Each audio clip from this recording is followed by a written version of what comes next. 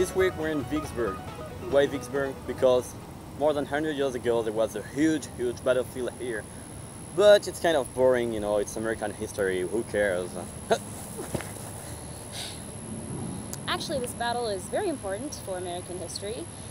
This was the turning point of the war, although it was in 1863 and the war wasn't over until 1865 officially. This was basically the turning point for the North to come back and win the war.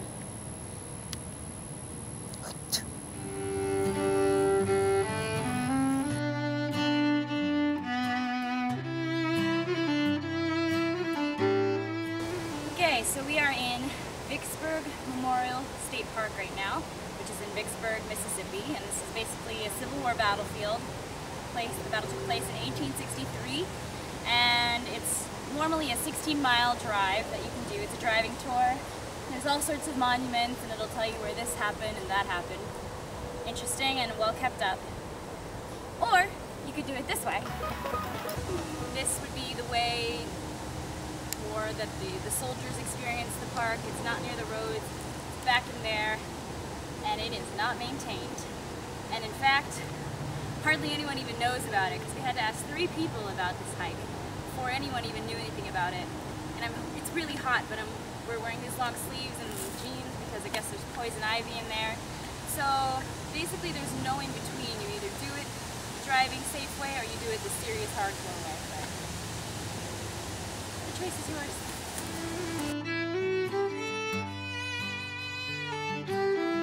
As much as we like hiking, we're not exactly equipped for a hike that requires a compass, so... Okay, well, we had enough of the adventure course, so now we're doing the car course, which is much more peaceful. And you just roll along here, and there's all these monuments, and you can get audio guides, or I think there's a cell phone guide you can purchase, and it'll just highlight all of the historical facts of the road. And basically, you can also walk the road if you'd rather walk it. It's 16 miles, so it's a pretty hefty walk, but if you're up for it, start early enough, why not? The siege of Vicksburg lasted 47 days.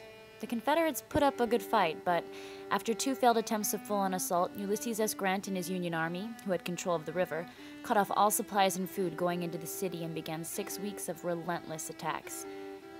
The inhabitants were forced to seek shelter in caves and eaves dug into the clay hills and survived on what meat they had, such as mule and cat. Here we are on a trench, so as you can see here, they were hiding and fighting through the trench. The park is set up in such a way that you can really imagine what it must have been like. Bryan and I maybe got a little too carried away.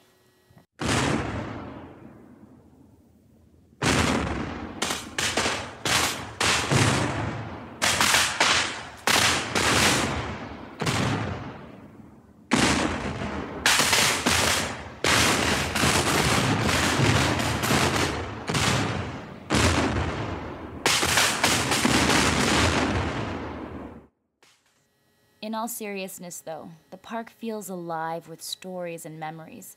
If you just take a quiet moment to look around and reflect, you will feel them too.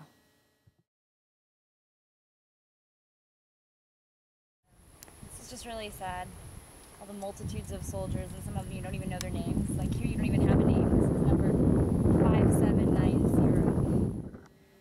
After 4,550 Union casualties and 31,275 Confederate, the Confederate General Pemberton surrendered on July 4th, 1863, an important win for the Union and an event that left its mark on the inhabitants. It's said that they didn't celebrate Independence Day again in Vicksburg until 1945.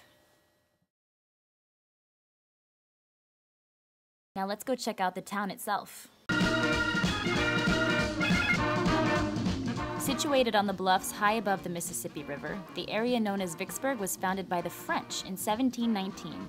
However, the French settlers never truly recovered after an attack by the Natchez Indians in 1729 instigated the Natchez War. In 1801, the land came into the hands of the U.S. as part of the Treaty of Fort Adams. While most known for the Civil War battle, Vicksburg was a big player in the steamboat era and also witnessed the first bottling of Coca-Cola in 1894. And let's not forget it's part of the Mississippi Delta where the Delta Blues was born. Now it's time to head further south along the Natchez Trace Parkway, the modern version of the old Natchez Trace. It's 444 miles from Natchez, Mississippi to Nashville, Tennessee, once used by the regional Native Americans and then by the Europeans exploring the area. Some parts of the old trace are still accessible today. Basically, for years and years, people were resting here. It was an inn and tavern in the whole plantation. I'm talking about around 200 years ago and more.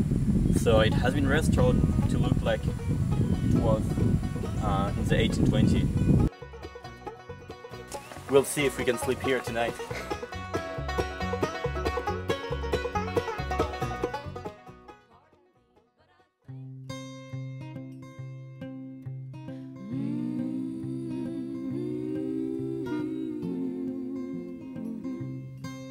That's what I love about places like these. Just wide open, everything's still historically accurate, and you can see nothing modern inside, so you can get a feeling of what it's like to live here, what it was like living here back in the day.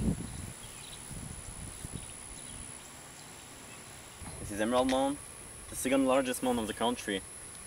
Has been constructed around 600 years ago by the Indians from Mississippi. And I just would like to know how you can construct a mound.